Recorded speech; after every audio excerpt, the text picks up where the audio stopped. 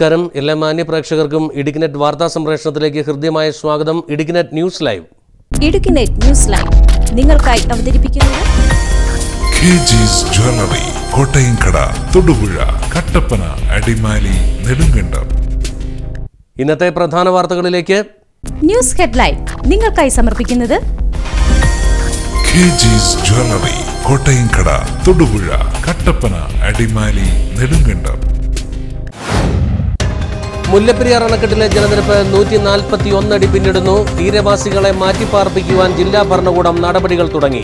മുഖ്യമന്ത്രിയുടെ നിർദ്ദേശത്തെ തുടർന്നാണ് നടപടി. മുല്ലപ്പെരിയാർ വിഷയത്തിൽ സംസ്ഥാന സർക്കാരിന്റെ നിസ്സംഗത അവസാനിപ്പിക്കണമെന്ന് ES ബിജിമോൾ MLA ആവശ്യപ്പെട്ടു. കേന്ദ്ര സർക്കാരും പ്രധാനമന്ത്രിയും അടിയന്തരമായി പ്രശ്നത്തിൽ ഇടപെടണമെന്നും ES ബിജിമോൾ MLA. മുല്ലപ്പെരിയാർ വിഷയത്തിന് സർക്കാർ മുൻഗണന നൽകണമെന്ന് വിജയപുരം രൂപത അധ്യക്ഷൻ മാർ സെബാസ്റ്റ്യൻ തെക്കത്തച്ചേരിൽ. കേരളത്തിന്റെ മാത്രം പ്രശ്നമായി ഇത് കാണരുത് എന്നും രാജ്യത്തിന്റെ പ്രശ്നമായി കാണണമെന്നും മാർ സെബാസ്റ്റ്യൻ തെക്കത്തച്ചേരിൽ.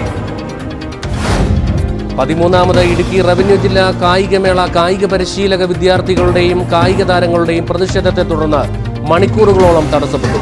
സമരക്കാരെ അറസ്റ്റ് ചെയ്ത് മാറ്റുവാനുള്ള നീക്കം സംഘർഷത്തിൽ കലാശിച്ചു. മണ്ഡലകാലം ആരംഭിക്കുവാൻ ഇനി മണിക്കൂറുകൾ മാത്രം ബാക്കി.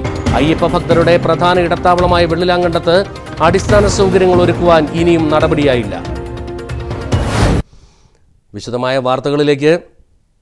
മുല്ലപ്പെരിയാർ അണക്കെട്ടിലെ ജലനിരപ്പ് 142 അടിയിലേക്ക് എത്തുകയാണ്. ഇതേ തുടർന്ന് തീരവാസികളെ മാറ്റിപ്പാർപ്പിക്കുവാൻ ജില്ലാ ഭരണകൂടം അടിയന്തര നടപടികൾ ആരംഭിച്ചു. മുഖ്യമന്ത്രി ഉമ്മൻചാണ്ടിയുടെ നിർദ്ദേശത്തെ തുടർന്നാണ് നടപടികൾ ആരംഭിച്ചിട്ടുള്ളത്. പെരിയാർ തീരവാസികൾ ഭീതിയിലേക്ക് നീങ്ങുകയാണ്.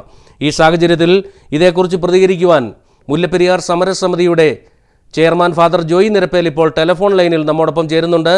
ഫാദർ, മുല്ലപ്പെരിയാർ തീരവാസികളെ മാറ്റിപ്പാർപ്പിക്കുവാൻ അടിയന്തര നടപടികൾ ജില്ലാ ഭരണകൂടം ആരംഭിച്ചിരിക്കുന്നു. മുല്ലപ്പെരിയാർ അണക്കെട്ടിൽ ഏകദേശം ദുർബലമാണ് എന്ന് പൂർണ്ണമായും സയൻറ്റിഫിക്കായുള്ള എല്ലാ റിസർച്ചുകളിലും കണ്ടെത്തിയിരിക്കുന്ന ഈ സാഹചര്യത്തിൽ 142 അടിയിലേക്ക് മുല്ലപ്പെരിയാർ അണക്കെട്ടിലെ ജലനിരപ്പ് ഉയരുന്നു. ഇത് തുടർന്ന് 152 അടിയായി ഉയർത്തുകയാണ് തമിഴ്നാട് സർക്കാരിൻ്റെ ലക്ഷ്യം. തീരവാസികളുടെ സ്വത്തിനും ജീവനും ഭീഷണി ഉയർന്ന ഈ സാഹചര്യത്തിൽ എങ്ങനെ നോക്കിക്കാണുന്നു അടിയന്തര പ്രാധാന്യത്തോടുകൂടി വളരെ പെട്ടെന്ന് ഭരണകൂടമെടുത്ത ഈ നടപടിയെ? ഞങ്ങളിത് ഒട്ടും സംതൃപ്തരല്ല. കാരണം ഗവൺമെന്റ് ചെയ്യേണ്ട കാര്യങ്ങൾ ഇതുവരെ ചെയ്തില്ല. ഈ 35 വർഷത്തിന് ശേഷം ഈ ബലഹീനമായ കാലഘട്ടത്തിൽ ഡാമിൽ ജലനിരപ്പ് 141 അടി വരെയായി. എന്നിട്ടും ഗവൺമെന്റ് നിഷ്ക്രിയരായി ഈ ജനങ്ങളുടെ ജീവന് പുല്ലുപോലും വില നൽകാതെ നോക്കി നിന്നു. ഞങ്ങൾ പറഞ്ഞതാണ് 136 അടി ആയപ്പോൾ എത്രയും വേഗം സുപ്രീം കോടതി കേസ് ഫയൽ ചെയ്യണം. അതുപോലെ സർവകക്ഷി യോഗം പ്രധാനമന്ത്രി കണ്ട് നമ്മുടെ ആശങ്ക നേരിട്ട് അറിയിക്കണം.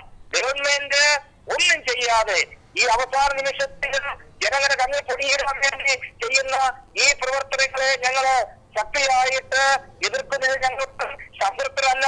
ഗവൺമെന്റ് ചെയ്യേണ്ട കാര്യങ്ങൾ ചെയ്യേണ്ട സമയത്ത് ചെയ്യണം. എത്രയും വേഗം സുപ്രീം കോടതി കേസ് ഫയൽ ചെയ്യണം. അതുപോലെ തന്നെ ഇവിടുത്തെ സർവകക്ഷി യോഗം പ്രധാനമന്ത്രി കേസ് കാരണം സുപ്രീം കോടതി വിധിയുടെ ലംഘനമാണ് തമിഴ്നാട് ചെയ്തുകൊണ്ടിരിക്കുന്നത്.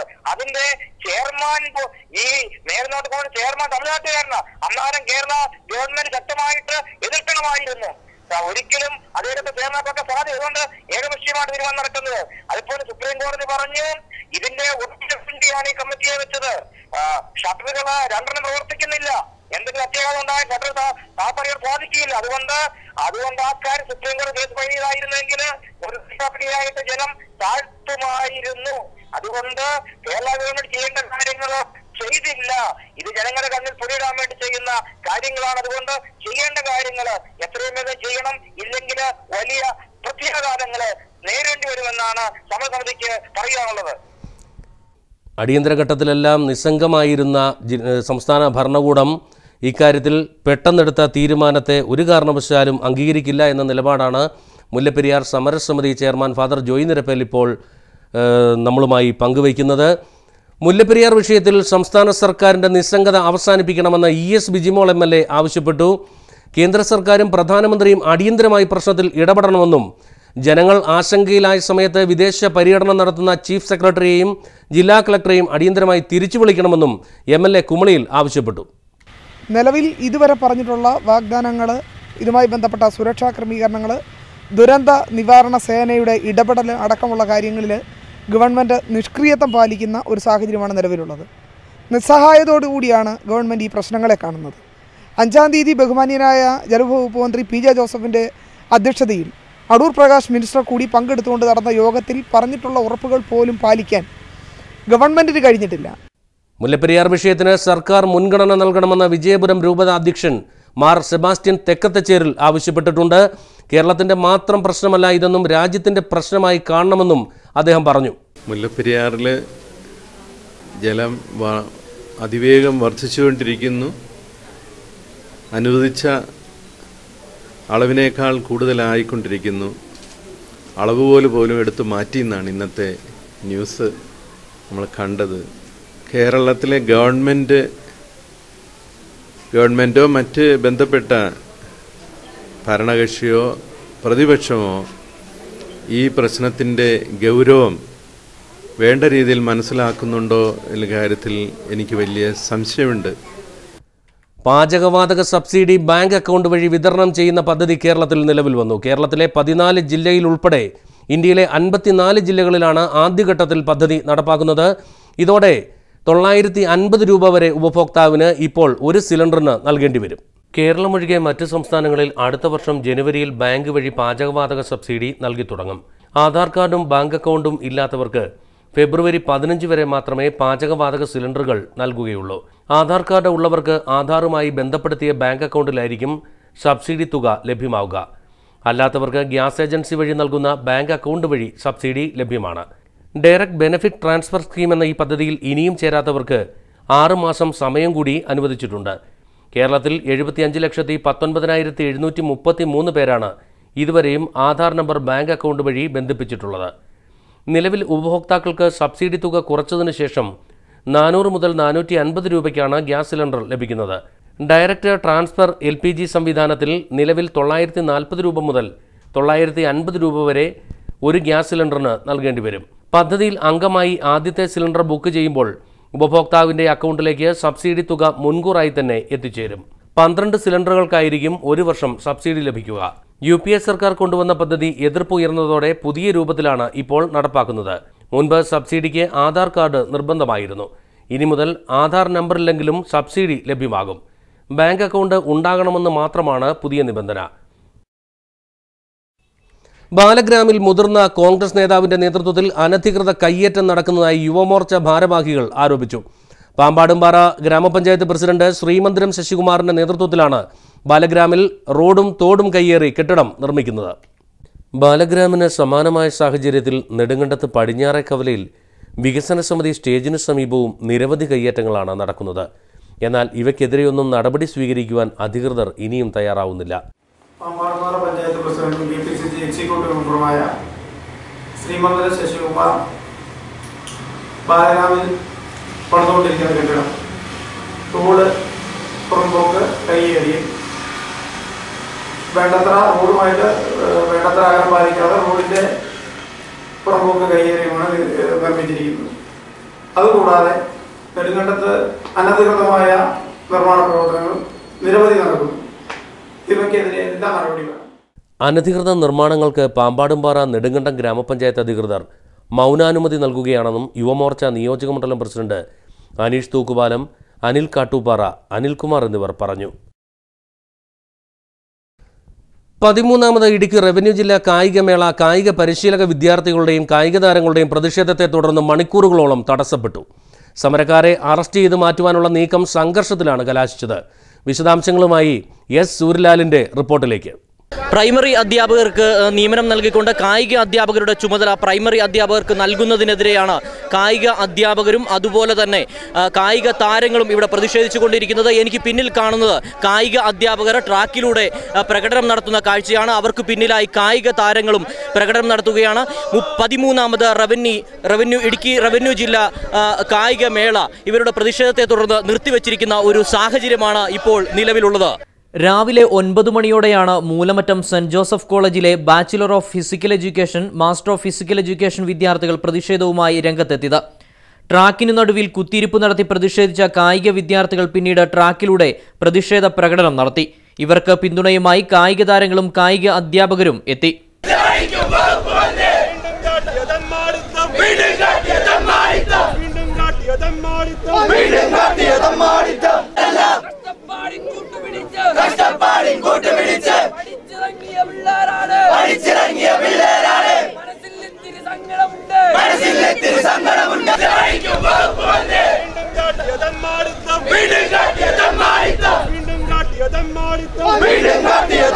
പ്രൈമറി അധ്യാപകരെ കായിക അധ്യാപകരായി നിയമിക്കാനുള്ള സർക്കാർ നീക്കത്തിൽ പ്രതിഷേധിച്ചായിരുന്നു സമരം.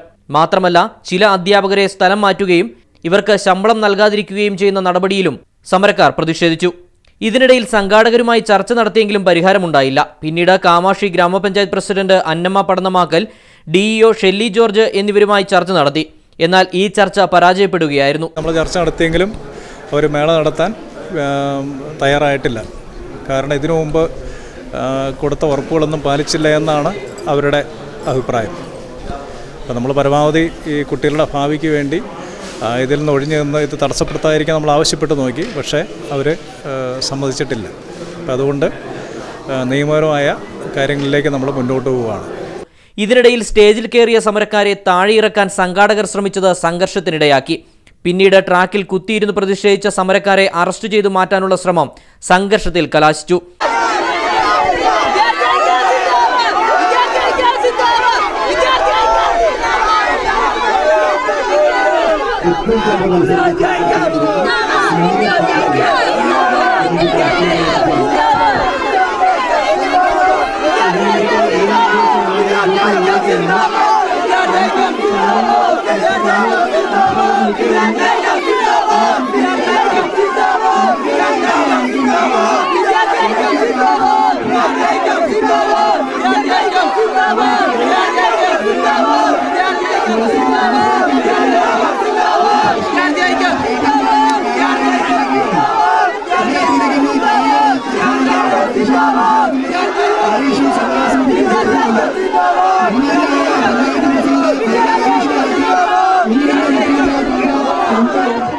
ഏറെ നേരത്തെ പോലീസിന്റെ പരിശ്രമം വിജയിക്കാതെ വന്നതോടെ ഇടുക്കി SI സെൽവൻസണിന്റെ നേതൃത്വത്തിലുള്ള പോലീസ് സംഘം പിന്മാറി. പിന്നീട് കായിക അധ്യാപകനും ദ്രോണാചാര്യ അവാർഡ് ജേതാവുമായ KP തോമസ് മാഷുമായി നടത്തിയ ചർച്ചയിലാണ് പരിഹാരമുണ്ടായത്. അവരുടെ ഏറ്റവും വലിയ നന്ദി രേഖപ്പെടുത്തുകയാണ്. ഇനി ചർച്ചകളിൽ തീർച്ചയായിട്ടും ചർച്ചകളിൽ ഞാനും പങ്കെടുക്കും. മുകളിലോട്ട് ഉള്ള ഇതിലായിട്ട് സ്റ്റേറ്റ് മീറ്റ് ഇല്ലെങ്കിൽ നമ്മൾ സ്റ്റേറ്റ് മീറ്റ് നടത്തണ്ട. തോമസ് മാഷിൻ്റെ ഒറ്റ ഉറപ്പിൻ്റെ പുറത്ത് നമ്മളിത് താൽക്കാലികമായി സമരത്തിൽ നിന്ന് പിന്മാറിയിരിക്കുകയാണ്. അതിനോടുള്ള തോമസ് മാഷിൻ്റെ ഇത്രയും വലിയ സപ്പോർട്ടും ഇത്രയും വലിയ മോട്ടിവേഷൻ വാക്കുകളും തന്ന തോമസ് മാഷിന് ഞങ്ങളുടെ എല്ലാവരുടെയും പേര്, ഞങ്ങളുടെ കോളേജിൻ്റെ പേരിൽ, ഈ കേരളത്തിലെ എല്ലാ ഫിസിക്കൽ എഡ്യൂക്കേഷൻ വിദ്യാർത്ഥികളുടെ പേരിലും എൻ്റെ വ്യക്തിപരമായ പേരിലും നന്ദി അർപ്പിച്ചു. പ്രൈമറി അധ്യാപകരെ കായിക അധ്യാപകരായി നിയമിക്കാനുള്ള നീക്കത്തിൽ പ്രതിഷേധിച്ചുകൊണ്ട് കായിക അധ്യാപകരും വിദ്യാർത്ഥികളുമെല്ലാം പ്രതിഷേധവുമായി രംഗത്തെത്തി. അങ്ങനെയാണ് ഇവർ പ്രതിഷേധിച്ചുകൊണ്ട് ഇവിടെ ഇത് തടസ്സപ്പെടുത്തുകയായിരുന്നു. രാവിലെ 10 മണി മുതൽ ഇവർ പ്രതിഷേധിച്ചു. തുടർന്ന് ദ്രോണാചാര്യ അവാർഡ് ജേതാവും കായിക പരിശീലകനുമായിട്ടുള്ള തോമസ് മാഷിന്റെ ഉറപ്പിന്റെ അടിസ്ഥാനത്തിലാണ് ഇവർ സമരം അവസാനിപ്പിച്ചിരിക്കുന്നത്. സമരം അവസാനിപ്പിച്ചതിന് ശേഷം നടത്തുന്ന പ്രതിഷേധ പ്രകടനമാണ് ഇപ്പോൾ എനിക്ക് പിന്നിലായി കടന്നു വന്നുകൊണ്ടിരിക്കുന്നത്. നാടകീയമായ നിരവധി സംഘർഷങ്ങൾ, മുഹൂർത്തങ്ങൾ ഇന്ന് ഇവിടെ സാക്ഷ്യം വഹിച്ചു. സ്റ്റേജിലേക്ക് കയറിയ ഈ പ്രതിഷേധക്കാരെ പുറത്തേക്കിറക്കുന്നതിനായി സംഘാടകർ നടത്തിയ ശ്രമങ്ങളും പ്രതിഷേധത്തിന് ഇടയാക്കിയിരുന്നു. ഇത്തരത്തിലാണ് പ്രതിഷേധം അരങ്ങേറിയത്. കാൽവരി മൗണ്ട് സ്കൂൾ ഗ്രൗണ്ടിൽ നിന്നും Shinu ജോണിനൊപ്പം S സൂർലാൽ, Kerala vision, ഇടുക്കിനെറ്റ് news.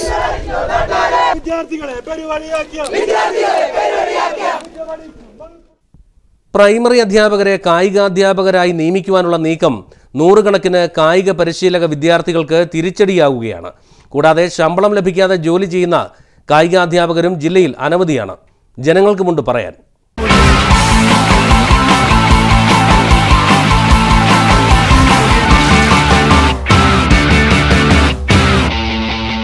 കായികാധ്യാപകരായിട്ട് protected അധ്യാപകരെ 2-3 ആഴ്ചത്തെ ഒരു ട്രെയിനിങ് കൊടുത്തുകൊണ്ട് 2 വർഷത്തെ കോഴ്സ് പൂർത്തിയാക്കി ക്വാളിഫൈഡ് ആയിട്ട് വരേണ്ട അധ്യാപകരുടെ സ്ഥാനത്ത് 2-3 ആഴ്ചത്തെ ട്രെയിനിങ് കൊണ്ട് ഒരു പ്രൊട്ടക്റ്റഡ് അധ്യാപകനെ കായിക അധ്യാപകനാക്കി മാറ്റുന്ന സർക്കാരിൻ്റെ മായാജാലത്തിന് എതിരെയുള്ള ഒരു സമരവുമായിട്ടാണ് കായിക അധ്യാപക ട്രെയിനികളായിട്ടുള്ള വിദ്യാർത്ഥികളിവിടെ എത്തിയിരിക്കുന്നത്.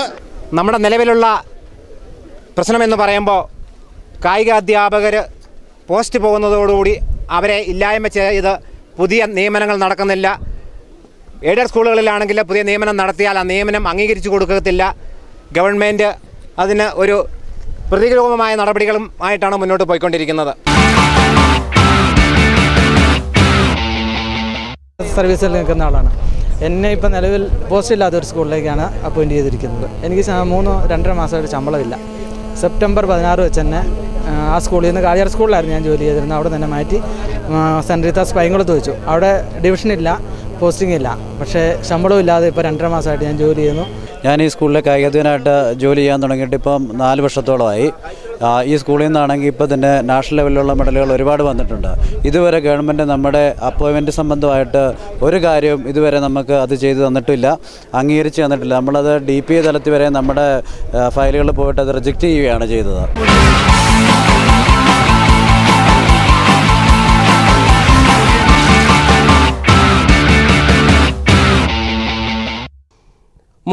മീറ്റർ ക്രോസ് കൺട്രി മത്സരത്തിൽ 1ാം സ്ഥാനം കനകക്കുന്ന് സ്വദേശിനി അനീറ്റ തോമസ് കരസ്ഥമാക്കി. കാൽവരി സ്പോർട്സ് ഹോസ്റ്റൽ താരമാണ് Aneeta Thomas. 3000 metre cross country മത്സരത്തിൽ കൂടെയുണ്ടായിരുന്ന മത്സരാർത്ഥികളെ ഏറെ പിന്നിലാക്കിയാണ് കനകക്കുന്ന് കുരിശിങ്കൽ ഷൈനി ബിജു ദമ്പതികളുടെ മകൾ അനിറ്റ തോമസ് 1ാം സ്ഥാനത്തെത്തിയത്.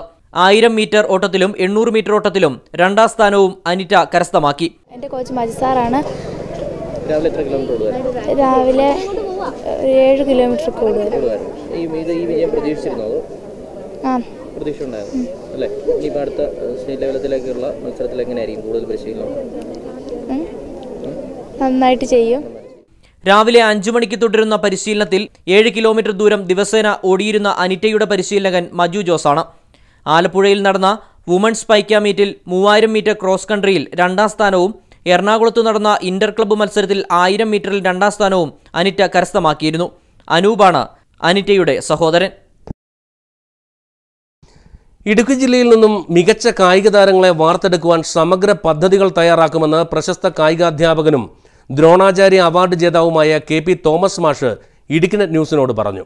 ജില്ലാ പഞ്ചായത്തിന്റെ സഹായത്തോടെ 1 കോടി രൂപയുടെ പദ്ധതിയാണ് തയ്യാറാക്കുന്നത്.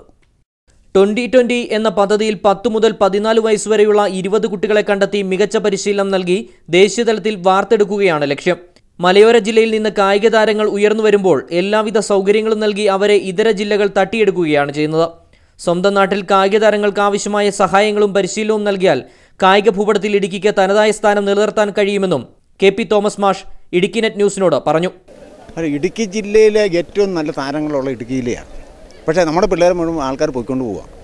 അപ്പോൾ ഞാൻ പറഞ്ഞു, ഇപ്പോൾ നമ്മുടെ വിഷൻ 2020 എന്ന് പറഞ്ഞാൽ നമ്മുടെ ഇടുക്കി ജില്ലാ പഞ്ചായത്ത് ഒരു 20 പിള്ളേരെ സ്പോൺസർ ചെയ്ത് എനിക്ക് തന്നിട്ടുണ്ട്. 10 വർഷം കൊണ്ട് ഒരു ഒളിമ്പിക്സ് മെഡൽ. ഒളിമ്പിക്സ് ഇല്ലെങ്കിലും ഒരു ഏഷ്യാഡ് മെഡൽ ഉറപ്പാണ്. അതിന് ഒരു സംശയമൊന്നുമില്ല. പക്ഷേ നല്ല പിള്ളേർ കിട്ടിയില്ലെന്നുള്ളതാണ്.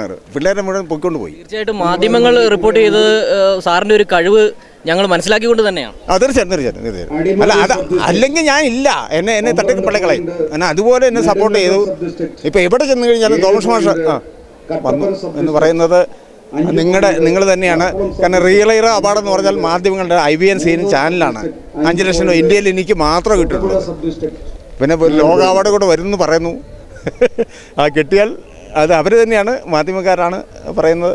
ഇങ്ങനെ ഒരു കേരളത്തിന് അവാർഡും 5 അർജുന അവാർഡും കിട്ടിയ ആരും ഇല്ലെന്നാണ് പറഞ്ഞത് ലോകത്ത്. അതൊക്കെ ദൈവത്തിൻ്റെ നേട്ടവും നിങ്ങളുടെ എന്നെ പെരുപ്പിച്ച് കാണിച്ച നിങ്ങളുടെ കഴിവും. കായിക ഭൂപടത്തിന് നിരവധി സംഭാവനകൾ നൽകിയ ഒരു വ്യക്തിത്വമാണ് ശ്രീ തോമസ് മാഷിൻ്റേത്. തോമസ് മാഷിന് കേരള വിഷൻ ഇടുക്കി ന്യൂസിൻ്റെ എല്ലാവിധ ഭാവങ്ങളും നേടുകയാണ്. Thank you.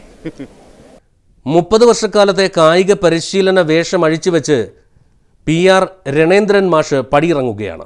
പ്രീജ ശ്രീധരനടക്കം നിരവധി അന്തർദേശീയ താരങ്ങളെ വാർത്തെടുത്ത ശേഷമാണ് ഈ കായികാധ്യാപകൻ ഔദ്യോഗിക പദവിയിൽ നിന്നും വിടവാങ്ങുന്നത്. നിലവിൽ മറയൂർ ഗവൺമെന്റ് HSSൽ കായികാധ്യാപകനായി പ്രവർത്തിക്കുന്ന രണേന്ദ്രൻ 1984 ഈ രംഗത്തേക്ക് കടന്നു വന്നത്. രാജാക്കാട് ഗവൺമെന്റ് HSSലായിരുന്നു തുടക്കം. ഇവിടെ വെച്ചാണ് പ്രീജ ശ്രീധരനെ കായിക രംഗത്തേക്ക് കൈപിടിച്ചുയർത്തിയത്. ഒരു കായിക താരത്തിന്റെ ആദ്യത്തെ കോച്ചാണ്. ഈ വർഷം കൂടെ സാറ് മേഖലയിൽ ഇതിനെക്കുറിച്ചൊക്കെ ഒന്ന് പറയും. പ്രീജ ശ്രീധരന് എൻ്റെ ആദ്യത്തെ ശിക്ഷണ ഒളിമ്പിക്സിൽ ഏഷ്യൻ ഗെയിംസിലും മെഡലുണ്ട്. 12 വർഷമായിട്ട് ഞാൻ രാജാക്കാട് പഠിപ്പിച്ചതാണ്. ആ ഒരു കാലഘട്ടത്തിൽ കണ്ടെത്തിയ മുത്താണ് പ്രീജ. നല്ല എൻട്രൻസ് ഉള്ള കുട്ടിയാണ്. വർക്ക് ചെയ്യാൻ നല്ല താല്പര്യമുള്ള കുട്ടി. ഒരു ദിവസം പോലും റെസ്റ്റ് ചെയ്യുന്ന ഒരു പ്രവണത അവർക്കില്ല. എന്താണ് പനിയാണ് തന്നെ അങ്ങനെ ആത്മാർത്ഥമായിട്ട് വർക്ക് ചെയ്യുന്ന ഒരു കുട്ടി എന്ന് പറയുമ്പോൾ പ്ലേസ് വരും. അത് രീതിയിൽ പല കുട്ടികളും ഞാൻ ജീവിതയിലായിരുന്നപ്പോഴും ഉള്ള കുട്ടികളുണ്ട്. ഇങ്ങനെ ഇപ്പോൾ ആ എൻട്രൻസിലേക്ക് വന്ന 1-2 കുട്ടികളെ ഇപ്പം നമ്മുടെ കേരളത്തിലുണ്ട്. പല സ്കൂളിൽ ബാക്കിയുള്ള ഇടുക്കി ജില്ലയിൽ ഏറ്റവും അനുകൂലമായ സാഹചര്യമുണ്ട് നമുക്ക്. എൻട്രൻസ് ഇടുക്കി ജില്ലയിലാണ് ഏറ്റവും നല്ല അത്ലറ്റിൽ ലോങ് ഡിസ്റ്റൻസിനെ സംബന്ധിച്ച് സാഹചര്യം. ഒന്നെങ്കിൽ ഇവരുടെ വീടൊക്കെ എന്ന് പറഞ്ഞാൽ കുടികൾ ഇപ്പം ഞാൻ ഉദാഹരണം മറയൂർ ഞാൻ ഇപ്പം മറയൂർ സ്കൂളിലാണ്. പക്ഷേ ഈ കുടികളിലുള്ള കുട്ടികൾ 10, 12, 15 കിലോമീറ്റർ ഉള്ളിലാണ് അവരിറങ്ങി വരിക എന്ന് പറഞ്ഞു കഴിഞ്ഞാൽ ഭയങ്കര ബുദ്ധിമുട്ടാണ്. രാവിലെ ഇറങ്ങി വന്നു കഴിഞ്ഞാൽ അവരെ സ്കൂളിൽ വിടുമ്പോഴേ പോയാൽ അവരെ സംബന്ധിച്ച് അവർ നടക്കുന്നതിന് യാതൊരു ബുദ്ധിമുട്ടും ഇല്ലാത്ത കുട്ടികളാണ് ആ കുടിയിലെത്തുള്ളൂ. അതേസമയം ഇവരൊക്കെ ഒന്നുകൂടെ കേന്ദ്രീകരിച്ച് ഒരു ഹോസ്റ്റലിൽ നിർത്തി കഴിഞ്ഞാൽ കുടികളിലുള്ള പിള്ളേരെ ഒരു ഹോസ്റ്റലിൽ നിർത്തി കഴിഞ്ഞാൽ നമുക്ക് കേരളത്തിൽ തന്നെ ലോങ് ഡിസ്റ്റൻസിൻ്റെ ഇതേ കുട്ടികൾ തന്നെ മതി. വേറെ നമ്മൾ പുതിയതായിട്ട് കണ്ടെത്തേണ്ട ഈ സ്കൂളിൽ വരുന്ന കുട്ടികൾ മാത്രം മതി.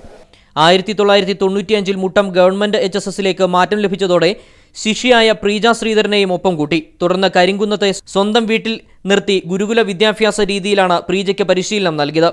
2 വർഷത്തിന് ശേഷമാണ് ഇവിടെ നിന്ന് പ്രീജ പാല അൽഫോൺസ കോളേജിൽ പ്രവേശനം നേടിയത്. 2000 ഡെപ്യൂട്ടേഷനിൽ തിരുവനന്തപുരം GV രാജ സ്പോർട്സ് സ്കൂളിൽ സ്ഥലം മാറ്റം കിട്ടിയ ഇദ്ദേഹം 2011 മറയൂർ സ്കൂളിലേക്ക് നിയമിക്കപ്പെടുന്നത്. ഇത്തവണ 10 താരങ്ങളുമായാണ് ഇദ്ദേഹം കായിക മാമാങ്കത്തിന് എത്തിയത്.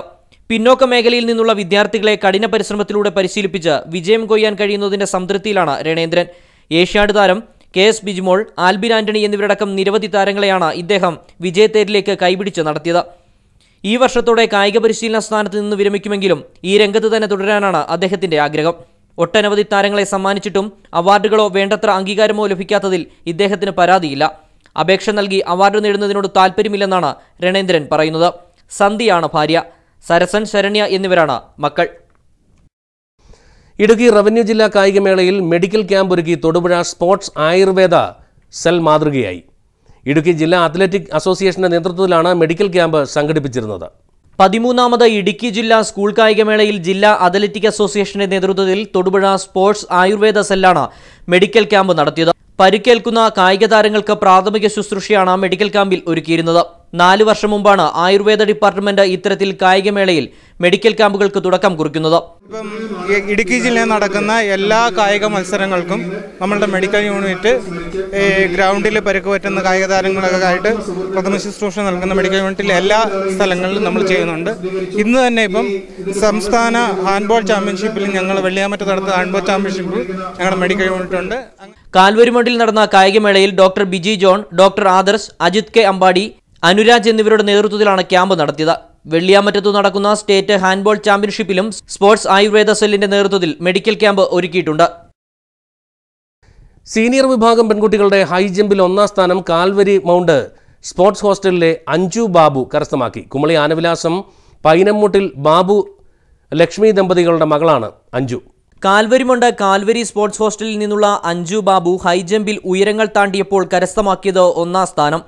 കാൽവരി മൗണ്ട് സ്കൂളിലെ +1 വിദ്യാർത്ഥിയായ അഞ്ജു 2012 ലുധിയാനയിൽ നടന്ന സ്കൂൾ മീറ്റിൽ ഹൈജമ്പിൽ 2ാം സ്ഥാനം നേടിയിരുന്നു.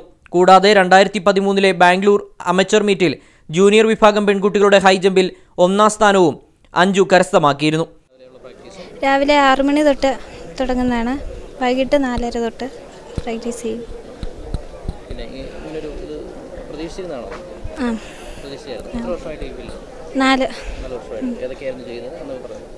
ഹൈജമ്പാണ് കൂടുതലും ചെയ്യുന്നത്. ഇടയ്ക്ക് ലോങ് ജമ്പ് ചെയ്യാറുണ്ട്.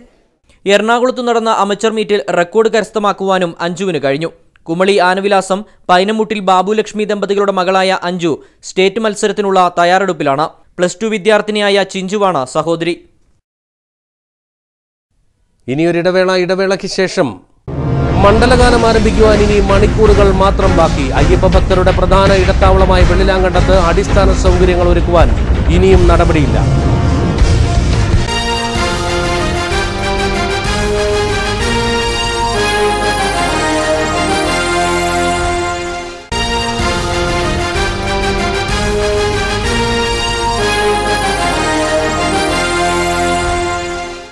വാർത്തകൾ തുടരുന്നു.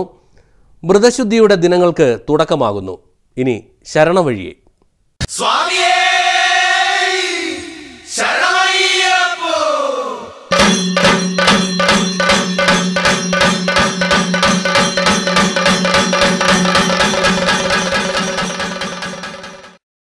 മണ്ഡലകാലം ആരംഭിക്കുവാൻ ഇനി മണിക്കൂറുകൾ മാത്രമാണ് ബാക്കിയാവുന്നത്.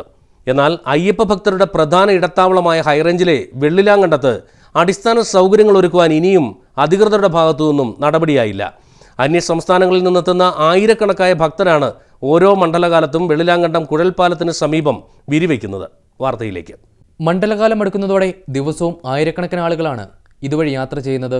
അയ്യപ്പ ദർശനത്തിനായി എത്തുന്ന ഭക്തന്മാർ പലതും വെള്ളിലാങ്കണ്ടം കുഴൽപ്പാലത്തിലെത്തി വിശ്രമിക്കുന്നതും പ്രാഥമിക കർമ്മങ്ങൾ നിർവഹിക്കുന്നതും പതിവാണ്.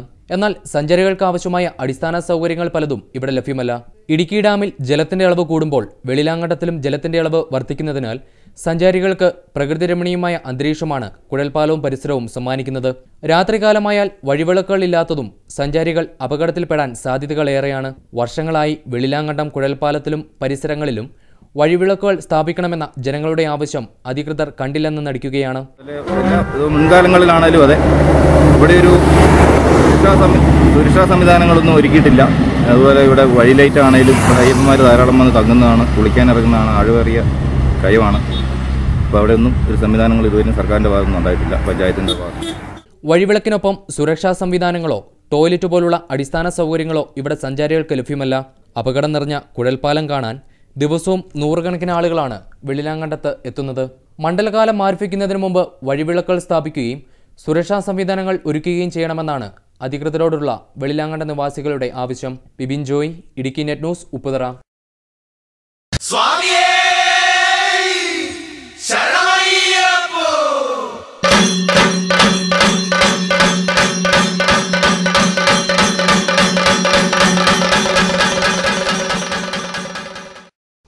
മലയാളത്തിൻ്റെ നടന പൗരുഷം ഓർമ്മയായിട്ട് നാളെ 34 വർഷങ്ങൾ. തൻ്റെ പൗരുഷ സൗന്ദര്യവും ശബ്ദഗാംഭീര്യവും അഭ്രപാളികളിൽ ബാക്കി വെച്ച് മടങ്ങിയ ജയൻ എന്ന മലയാളത്തിൻ്റെ താരരാജാവിന് ഇടുക്കിനെറ്റിൻ്റെ ഓർമ്മപ്പൂക്കൾ.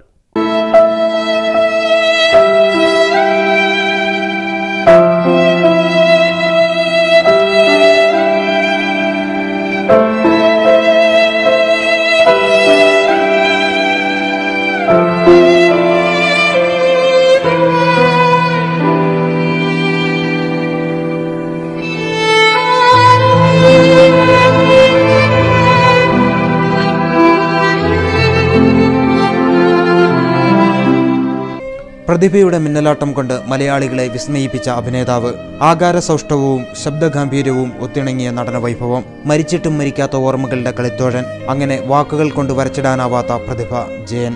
കൊല്ലം ജില്ലയിൽ കൊട്ടാരം വീട്ടിൽ മാധവൻ പിള്ളയുടെയും ഭാരതിയമ്മയുടെയും മൂത്ത മകനായാണ് കൃഷ്ണൻ നായർ എന്ന ജയൻ ജനിക്കുന്നത്. 10ാം ക്ലാസ് വിദ്യാഭ്യാസത്തിന് ശേഷം നേവിയിൽ ഉദ്യോഗസ്ഥനായ ജയനിലെ അഭിനേതാവിനെ ഉണർത്തിയത് നേവിയിലെ നാടകാവതരണങ്ങളായിരുന്നു. അഭിനയമോഹം കലശലായതോടെ 16 വർഷം നീണ്ട ഔദ്യോഗിക ജീവിതം അവസാനിപ്പിച്ച് ജയൻ നേവിയോട് വിട പറഞ്ഞു. ശാപമോഷമായിരുന്നു അപ്രപാളികളിൽ ജയനെ ആദ്യമായി മലയാളികൾ കണ്ട ചിത്രം. ജെ.സി. സംവിധാനം ചെയ്ത ചിത്രത്തിലേക്ക് ജയനെ ശുപാർശ ചെയ്തതും കൃഷ്ണൻ നായർക്ക് ജയൻ എന്ന പേര് സമ്മാനിച്ചതും ജോസ് പ്രകാശാണ്. ആദ്യം വില്ലൻ റോളുകളിലാണ് ജയൻ പ്രത്യക്ഷപ്പെട്ടത്. ശ്രീകുമാരൻ തമ്പി സംവിധാനം ചെയ്ത ഏതോ ഒരു സ്വപ്നം എന്ന ചിത്രത്തിലൂടെയാണ് ജയൻ മികച്ച ക്യാരക്ടർ റോളുകളിലേക്ക് എത്തുന്നത്. ഈ ചിത്രത്തിലെ പ്രണയനൈരാശ്യം മൂലം സന്യാസം സ്വീകരിച്ച വി സ്വാമി എന്ന കഥാപാത്രം ജയന് പ്രേക്ഷകരുടെ പ്രശംസ നേടിക്കൊടുത്തു.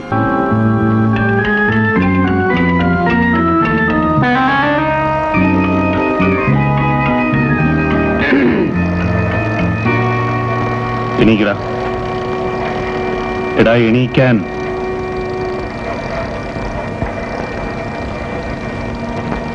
നിനക്ക് ക്ഷയത്തിന്റെ അസുഖമുണ്ടോ? തൽക്കാല അസുഖമൊന്നുമില്ല. വരാതെ സൂക്ഷിക്കണം. അവന്റെ ഒരു മുരടനൊക്കെ പ്രേം നസീർ, സോമൻ, സുകുമാരൻ തുടങ്ങിയവർ തിളങ്ങി നിൽക്കുന്ന കാലത്താണ് സിനിമയിലേക്കുള്ള ജയന്റെ രംഗപ്രവേശം. കുറഞ്ഞ കാലത്തിനുള്ളിൽ തന്നെ ജയന് മലയാള സിനിമയിൽ തന്റേതായ ഇടം കണ്ടെത്താനായി. ശബ്ദഗാംഭീര്യവും സ്ഫുടമായ സംസാര ശൈലിയുമാണ് ജയനെ മറ്റ് താരങ്ങളിൽ നിന്ന് വേറിട്ട് നിർത്തിയത്. അങ്ങാടിയിലെ ചുമട്ടുതൊഴിലാളിയായ ജയന്റെ കഥാപാത്രം പറയുന്ന ഇംഗ്ലീഷ് ഡയലോഗ് കരഘോഷത്തോടെയാണ് സിനിമാ കൊട്ടകകൾ ഏറ്റുവാങ്ങിയത്.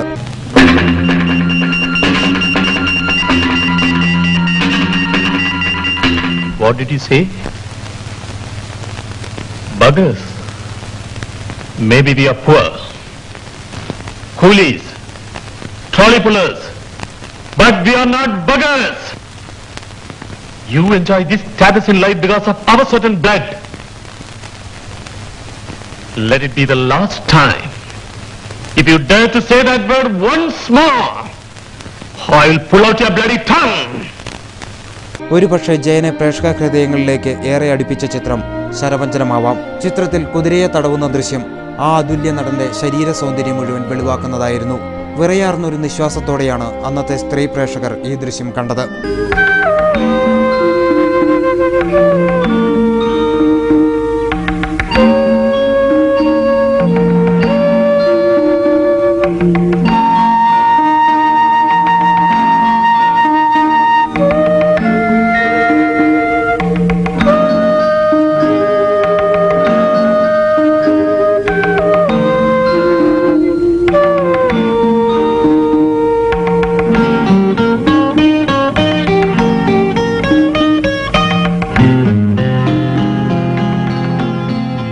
കരിമ്പന, മൂർഖൻ, ശക്തി, നെല്ല്, മനുഷ്യമൃഗം തുടങ്ങി ഒട്ടേറെ ചിത്രങ്ങളിലൂടെ ജയൻ പ്രേക്ഷക മനസ്സിൽ ചിരപ്രതിഷ്ഠ നേടി. 3 വർഷത്തിനിടെ 105ഓളം ചിത്രങ്ങളിലാണ് ജയൻ വേഷമിട്ടത്. കോളിളക്കം എന്ന ചിത്രത്തിലാണ് ആ പ്രതിഭയുടെ മിന്നലാട്ടം അവസാനമായി പ്രകടമായത്. 1980 നവംബർ 16 ഷോളാവാരത്ത് വെച്ച് സുകുമാരൻ ഓടിക്കുന്ന സ്കൂട്ടറിന്റെ പിന്നിൽ എഴുന്നേറ്റ് നിന്ന് തലയ്ക്ക് മുകളിലൂടെ പറന്നു പോകുന്ന ഹെലികോപ്റ്ററിൽ ചാടിക്കയറുന്ന രംഗമാണ് ജയന്റെ ജീവനെടുത്തത്. ഒരു തവണ രംഗം ചിത്രീകരിച്ചെങ്കിലും തൃപ്തിയാവാതെ ഒരിക്കൽ കൂടി ഈ രംഗം ഷൂട്ട് ചെയ്യാൻ ജയൻ സംവിധായകനോട് ആവശ്യപ്പെടുകയായിരുന്നു. ജയന്റെ നിർബന്ധത്തിന് വഴങ്ങി വീണ്ടും ചിത്രീകരണം നടത്തുന്നതിനിടെ ജയൻ ഹെലികോപ്റ്ററിന്റെ ലാൻഡിംഗ് പാഡിൽ തൂങ്ങിക്കയറുമ്പോൾ പൈലറ്റിന്റെ നിയന്ത്രണം വിട്ട് ഒരു വശത്തേക്ക് ചെരിഞ്ഞ കോപ്റ്റർ ജയനുമായി താഴേക്ക് കൂപ്പുകുത്തുകയായിരുന്നു. അങ്ങനെ സാഹസികതയെ പ്രണയിച്ച നടന്റെ മരണവും സാഹസികം നിറഞ്ഞതായി. മലയാളത്തിന്റെ താരരാജാവായി നിറഞ്ഞു നിൽക്കുമ്പോഴാണ് മരണം ഹെലികോപ്റ്റർ അപകടത്തിന്റെ രൂപത്തിൽ ജയനെ തട്ടിയെടുത്തത്. ആ അതുല്യ പ്രതിഭ ബാക്കി വെച്ച അഭിനയ മുഹൂർത്തങ്ങൾ കാലമേറെ കഴിഞ്ഞിട്ടും മലയാളികളുടെ മനസ്സിൽ ഇന്നും നീറ്റലായി തുടരുന്നു. കണ്ണും കണ്ണും തമ്മിൽ തമ്മിൽ കഥകൾ കൈമാറും അനുരാഗമേ, നീയറിഞ്ഞോ നിന്നിലൂറും മോഹഗംഗാജലം, മധുരദേവാമൃതം മധുരദേവാമൃതം. അണിയറയിൽ ഒട്ടേറെ ചിത്രങ്ങൾ ഒരുങ്ങുമ്പോഴായിരുന്നു 41 വയസ്സിൽ ജയന്റെ വിടവാങ്ങൽ. മലയാള സാംസ്കാരിക രംഗത്ത് ഒട്ടേറെ പേരുടെ മരണങ്ങൾ നികത്താനാവാത്ത നഷ്ടമാണ് നമുക്ക് സമ്മാനിച്ചത്. അതിനുദാഹരണമായി ചൂണ്ടിക്കാട്ടാനാവുക ജയൻ എന്ന താരരാജാവ് ഒഴിച്ചിട്ടിട്ട് പോയ, ഇപ്പോഴും ഒഴിഞ്ഞു തന്നെ കിടക്കുന്ന ആ സിംഹാസനമാണ്. KM സുനൂബി, cultural desk, ഇടുക്കിനെറ്റ്.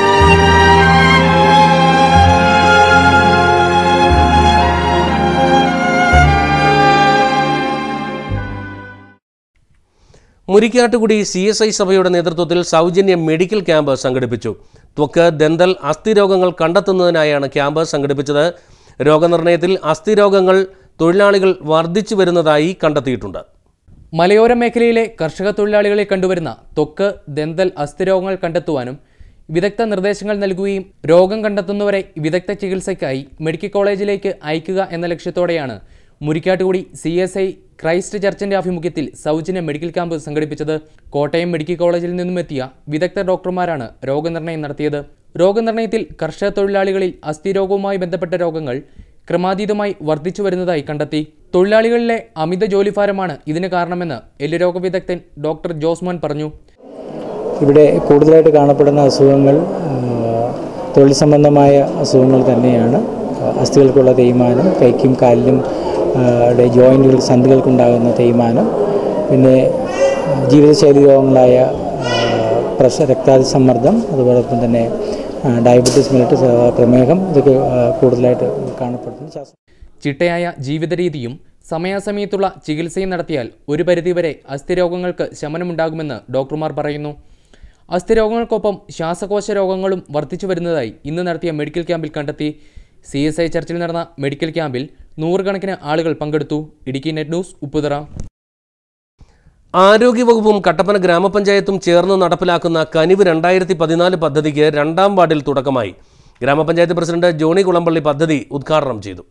മുതിർന്ന പൗരന്മാരെ സൗജന്യമായി പരിശോധിക്കുകയും മരുന്നുകൾ വിതരണം ചെയ്യുകയും ചെയ്യുന്ന പദ്ധതിയാണ് കനിവ് 2014. മുളകരമേട് പള്ളിപ്പടി വിമലമാത നഴ്സറി സ്കൂളിൽ നടന്ന ക്യാമ്പിന് കട്ടപ്പന സാമൂഹികാരോഗ്യ കേന്ദ്രം health inspector PU Francis, Ayurveda doctor Linju, health nurse നിസ എന്നിവർ നേതൃത്വം നൽകി. പ്രദേശവാസികളുടെ സമഗ്ര ആരോഗ്യം ലക്ഷ്യമിട്ട് നടത്തുന്ന പദ്ധതിയിൽ ജനങ്ങളുടെ നല്ല പങ്കാളിത്തമുണ്ടെന്ന് ഗ്രാമപഞ്ചായത്ത് അംഗം മേരിക്കുട്ടി ജോസഫ് പറഞ്ഞു. വർദ്ധിച്ചു വരുന്ന രോഗങ്ങളും അതായത് ഇപ്പോഴുള്ള ഭക്ഷണക്രമങ്ങളുടെ എല്ലാം പരിഷ്കാരം മൂലം ജനങ്ങളെല്ലാം രോഗങ്ങൾക്ക് അടിമയായിരിക്കണം. അപ്പം അതിൻ്റെ ഒരു പരിഹാരം കാണുന്നതിന് വേണ്ടി പ്രായമായ ആൾക്കാരെല്ലാം വിളിച്ച് പരിശോധിച്ച് അവരുടെ ആരോഗ്യം സംരക്ഷിക്കുന്നതിന് വേണ്ടി സർക്കാരും പഞ്ചായത്തും കൂടി ആവിഷ്കരിക്കുന്ന ഈ പരിപാടിയിലേക്ക് 2ാം വാർഡിലെ ഈ പദ്ധതി ഇന്നിവിടെ ഉദ്ഘാടനം ചെയ്തിരിക്കണം. ആവശ്യമായ രോഗികൾക്ക് രോഗങ്ങൾ അടിസ്ഥാനമാക്കി ആയുർവേദ അലോപ്പതി മരുന്നുകളാണ് വിതരണം ചെയ്യുന്നത്. Murikkadi saint Joseph Roman Catholic പള്ളിയുടെ പാരിഷ് ഹാൾ ഉദ്ഘാടനവും നിർധനർക്കുള്ള വീടിന്റെ താക്കോൽദാനവും നടന്നു. വിജയപുരം രൂപതാധ്യക്ഷൻ മാർ സെബാസ്റ്റ്യൻ തെക്കത്തച്ചേരിൽ ഉദ്ഘാടനം നിർവഹിച്ചു.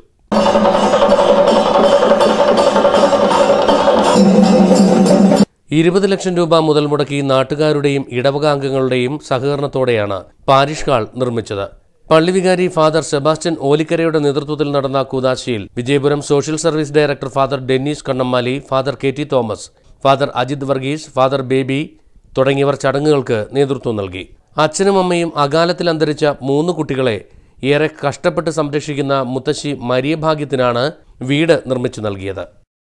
കുടിൽരഹിത രൂപത എന്ന ഒരു വലിയ സ്വപ്നത്തിൻ്റെ ഭാഗമായി കൂടിയാണ് ഈ വീട് ഇന്ന് ഇവിടെ സാക്ഷാത്കരിക്കപ്പെട്ടിരിക്കുക. പുളിയന്മല CPIM ലോക്കൽ കമ്മിറ്റി സമ്മേളനം നടന്നു. തമിഴ്നാട് CPIM സംസ്ഥാന കമ്മിറ്റി അംഗം പൊന്നുത്തായി സമ്മേളനം ഉദ്ഘാടനം ചെയ്തു.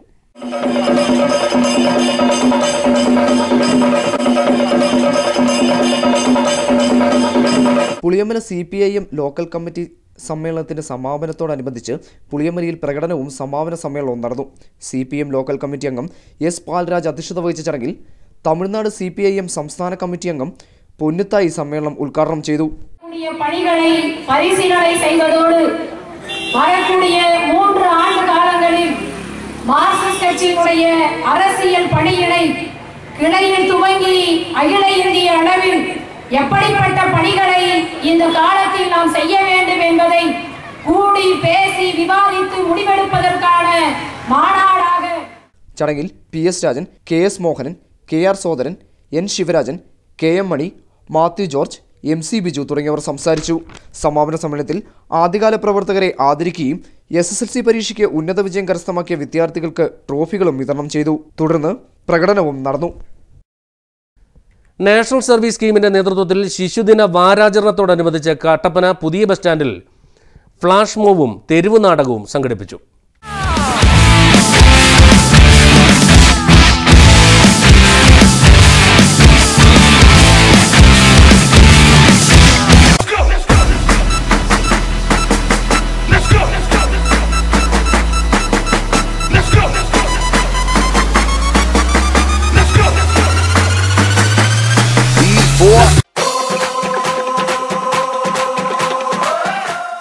നാഷണൽ സർവീസ് സ്കീമിന്റെ ആഭിമുഖ്യത്തിൽ ശിശുദിന വാരത്തോടനുബന്ധിച്ച് ഫ്ലാഷ് മോബും തെരുവ് നാടകവും നടന്നു. കട്ടപ്പന പുതിയ ബസ് സ്റ്റാൻഡിൽ നടന്ന ഫ്ലാഷ് മോബിന് മരീൻ കോളേജിലെ വിദ്യാർത്ഥികൾ നേതൃത്വം നൽകി. ഇന്നത്തെ തലമുറയിലെ പെൺകുട്ടികളുടെ സുരക്ഷിതത്വയും പെൺകുട്ടികൾ മാനഭംഗത്തിന് ഇരയാകുന്നതുമൊക്കെ കണക്കിലെടുത്താണ് കുട്ടികളുമായുള്ള സൗഹൃദം എന്ന വിഷയത്തെ ആസ്പദമാക്കി തെരുവ് നാടകം സംഘടിപ്പിച്ചത്. ശിശുദിന വാരത്തോടനുബന്ധിച്ച് നവംബർ 14 മുതൽ 20 വരെ സൗഹൃദ ദിനമായി NSS ആചരിക്കുകയാണ്. ഇതിന്റെ ഭാഗമായി രാജ്യത്തെ കുട്ടികളെ സംരക്ഷിക്കുക എന്ന ലക്ഷ്യത്തോടെയാണ് മരീൻ കോളേജിലെ കുട്ടികൾ കട്ടപ്പനയിൽ ബോധവൽക്കരണ പരിപാടി സംഘടിപ്പിച്ചത്. ചടുലമായ നൃത്തച്ചുവടുകളും ഇന്നത്തെ തലമുറയിലെ പെൺകുട്ടികൾ നേരിടുന്ന പ്രതിസന്ധിയും ഉൾക്കൊള്ളിച്ചുകൊണ്ടുള്ള ദൃശ്യാവിഷ്കാരം കാണികളെ വിസ്മയിപ്പിച്ചു. News bureau, Kattappana. റോഡ് നിർമ്മാണത്തിന്റെ പേരിൽ സ്വകാര്യ വ്യക്തിയുടെ വാഹന ഗതാഗതം തടഞ്ഞതായി പരാതി. നെടുങ്കണ്ടം ഗ്രാമപഞ്ചായത്തിലെ ചേമ്പളം ഞാവള്ളിപ്പടി റോഡ് നിർമ്മാണവുമായി ബന്ധപ്പെട്ടാണ് ഇപ്പോൾ പരാതി ഉയർന്നിട്ടുള്ളത്. യാതൊരു മുന്നറിയിപ്പും കൂടാതെയാണ് കഴിഞ്ഞ ദിവസം ജില്ലാ പഞ്ചായത്തിന്റെ ഫണ്ട് ഉപയോഗിച്ച് റോഡിന്റെ നിർമ്മാണം ആരംഭിച്ചത്. രാവിലെ ജോലിക്കാരുമായി തോട്ടത്തിലേക്ക് പോയ ജോൺസൺ വാഹനവുമായി വൈകുന്നേരം തിരികെ വന്നപ്പോൾ റോഡ് പൂർണ്ണമായും JCB ഉപയോഗിച്ച് ആഴത്തിൽ കുഴിച്ചിട്ടിരിക്കുകയാണ്. ഞാൻ ജില്ലാ പഞ്ചായത്ത് അംഗത്തിനെ വിളിച്ചു. അദ്ദേഹം ഇന്നലെ വൈകുന്നേരം 8:45 എന്നെ വിളിച്ചിട്ട് പറഞ്ഞു, കോൺട്രാക്ടറോട് പറഞ്ഞിട്ടുണ്ടെങ്കിൽ സാർ ഇന്ന് രാവിലെ 9 മണിക്ക് ആ റോഡ് ജോൺസന്റെ വണ്ടി കയറ്റി തരാവുന്ന രീതിയിൽ കോൺട്രാക്ടർ ചെയ്യും. ഇന്ന് രാവിലെ 10 മണിയോടുകൂടി എനിക്കെതിരെ ഒരു പരാതി സ്റ്റേഷനിൽ കൊണ്ട് കൊടുക്കുകയല്ലാതെ ആ റോഡിൽ നിർമ്മാണ പ്രവർത്തനം വീണ്ടും അതേപടി കളഞ്ഞു. വാഹനം പുറത്തെത്തിക്കുവാൻ മേഖലയിൽ മറ്റ് റോഡുകളുമില്ല. ഗതാഗതത്തിന് എന്തെങ്കിലും മാർഗമൊരുക്കി നൽകണമെന്നാവശ്യപ്പെട്ടപ്പോൾ ധിക്കാരപരമായ മറുപടിയാണ് നടത്തിപ്പ് ചുമതല വഹിക്കുന്നവർ സ്വീകരിച്ചതെന്ന് ജോൺസൺ കുറ്റപ്പെടുത്തി. വനിതാ കോൺഗ്രസ് എം ഇടുക്കി ജില്ലാ കമ്മിറ്റി ഇടുക്കിയിൽ വെച്ച് നടന്നു. ഇടുക്കി നിയോജകമണ്ഡലം പ്രസിഡന്റ് ഷൈനി സജിയുടെ അധ്യക്ഷതയിലാണ് യോഗം ചേർന്നത്. കേരള കോൺഗ്രസ് എമ്മിന്റെ വനിതാ വിഭാഗമായ വനിതാ കോൺഗ്രസ് എമ്മിന്റെ ജില്ലാ കമ്മിറ്റി യോഗം ഇടുക്കിയിൽ വെച്ച് നടന്നു. ഇടുക്കി സാംസ്കാരിക നിലയത്തിൽ നടന്ന പ്രത്യേക യോഗത്തിൽ ഇടുക്കി നിയോജകമണ്ഡലം പ്രസിഡന്റ് ഷൈനി സജി അധ്യക്ഷത വഹിച്ചു. നാളിതുവരെ നടന്ന വികസന പ്രവർത്തനങ്ങളിൽ കേരള കോൺഗ്രസ് പാർട്ടി വഹിച്ച പങ്ക് എന്ന് പറയുന്നത് എടുത്തു പറയാതെ തന്നെ പാർട്ടി പ്രവർത്തകരായ നിങ്ങൾക്ക് ഓരോരുത്തർക്കും അറിയാവുന്നതാണ്. കേരള കോൺഗ്രസ് പാർട്ടിയുടെ പ്രവർത്തനങ്ങളിൽ വനിതകളുടെ സാന്നിധ്യം കൂടുതൽ ശക്തമാക്കുവാനും ഭാവി പ്രവർത്തനങ്ങൾ ശക്തിപ്പെടുത്തുവാനുമുള്ള രൂപരേഖ തയ്യാറാക്കുവാനുമാണ് ഇന്ന് പ്രത്യേക യോഗം ചേർന്നത്. ജില്ലാ സെക്രട്ടറിമാരായ സെലിൻ മാത്യു, ജാൻസി ബേബി, മേരി ആന്റണി, മറിയാമ്മ ബെന്നി, സുധർമ്മ, ജോളി ജോയി തുടങ്ങിയവർ സംസാരിച്ചു. സ്വർണം വെള്ളി നിരക്കുകൾ നിങ്ങൾക്കായി അവതരിപ്പിക്കുന്നത് പവിത്ര ഗോൾഡ് കട്ടപ്പന. സ്വർണം പവന് ഇന്ന് വിപണിയിൽ 20,000 രൂപ വില രേഖപ്പെടുത്തി. 1 ഗ്രാം സ്വർണത്തിന് 2,500 രൂപയാണ് വില. വെള്ളി ഗ്രാമിന് 35 രൂപ. സ്വർണം വെള്ളി നിരക്കുകൾ നിങ്ങൾക്കായി അവതരിപ്പിച്ചത് പവിത്ര ഗോൾഡ് കട്ടപ്പന. ഇനി കമ്പോള വാർത്തകൾ. കമ്പോളം നിങ്ങൾക്കായി അവതരിപ്പിക്കുന്നത് അവർ എഞ്ചിനീയറിംഗ് ഇൻഡസ്ട്രീസ്, സൗത്ത് ഇന്ത്യൻ ബാങ്കിന് സമീപം മുരിക്കാശ്ശേരി. ഏലത്തിന് ഇന്ന് വിപണിയിൽ കൂടിയ വില 825 കുറഞ്ഞ വില 750. കുരുമുളക് കിലോഗ്രാമിന് 705 രൂപയും കാപ്പി കിലോഗ്രാമിന് 137 രൂപയുമാണ് വില. റബ്ബറിന് 113 രൂപ, ഗ്രാമ്പൂ 1025 രൂപ, കൊക്കോയ്ക്ക് കിലോഗ്രാമിന് 50 രൂപ. ജാതി 320 രൂപ. ജാതി പത്രി കൂടിയ വില 1050, കുറഞ്ഞ വില 850. കമ്പോളം നിങ്ങൾക്കായി അവതരിപ്പിച്ചത് അവർ എഞ്ചിനീയറിംഗ് ഇൻഡസ്ട്രീസ്, സൗത്ത് ഇന്ത്യൻ ബാങ്കിന് സമീപം മുരിക്കാശ്ശേരി. പ്രധാന വാർത്തകളിലേക്ക് ഒരിക്കൽ കൂടി. മുല്ലപ്പെരിയാർ അണക്കെട്ടിലെ ജലനിരപ്പ് 141 അടി പിന്നിടുന്നു. തീരവാസികളെ മാറ്റിപ്പാർപ്പിക്കുവാൻ ജില്ലാ ഭരണകൂടം നടപടികൾ തുടങ്ങി. മുഖ്യമന്ത്രിയുടെ നിർദ്ദേശത്തെ തുടർന്നാണ് നടപടി. മുല്ലപ്പെരിയാർ വിഷയത്തിൽ സംസ്ഥാന സർക്കാരിന്റെ നിസ്സംഗത അവസാനിപ്പിക്കണമെന്ന് ES ബിജിമോൾ MLA ആവശ്യപ്പെട്ടു. കേന്ദ്ര സർക്കാരും പ്രധാനമന്ത്രിയും അടിയന്തരമായി പ്രശ്നത്തിൽ ഇടപെടണമെന്നും ES ബിജിമോൾ MLA. മുല്ലപ്പെരിയാർ വിഷയത്തിന് സർക്കാർ മുൻഗണന നൽകണമെന്ന് വിജയപുരം രൂപതാധ്യക്ഷൻ മാർ സെബാസ്റ്റ്യൻ തെക്കത്തച്ചേരിൽ. കേരളത്തിന്റെ മാത്രം പ്രശ്നമായി ഇത് കാണരുത് എന്നും രാജ്യത്തിന്റെ പ്രശ്നമായി കാണണമെന്നും മാർ സെബാസ്റ്റ്യൻ തെക്കത്തച്ചേരിൽ. 13ാമത് ഇടുക്കി റവന്യൂ ജില്ലാ കായികമേള കായിക പരിശീലക വിദ്യാർത്ഥികളുടെയും കായിക താരങ്ങളുടെയും പ്രതിഷേധത്തെ തുടർന്ന് മണിക്കൂറുകളോളം തടസ്സപ്പെട്ടു. സമരക്കാരെ അറസ്റ്റ് ചെയ്ത് മാറ്റുവാനുള്ള നീക്കം സംഘർഷത്തിൽ കലാശിച്ചു. മണ്ഡലകാലം ആരംഭിക്കുവാൻ ഇനി മണിക്കൂറുകൾ മാത്രം ബാക്കി. അയ്യപ്പ ഭക്തരുടെ പ്രധാന ഇടത്താവളമായ വെള്ളിലാങ്കണ്ടത്ത് അടിസ്ഥാന സൗകര്യങ്ങൾ ഒരുക്കുവാൻ ഇനിയും നടപടിയായില്ല. ഇന്നത്തെ ഈ വാർത്താ സംപ്രേഷണം ഇവിടെ പൂർണ്ണമാകുന്നു. നമസ്കാരം.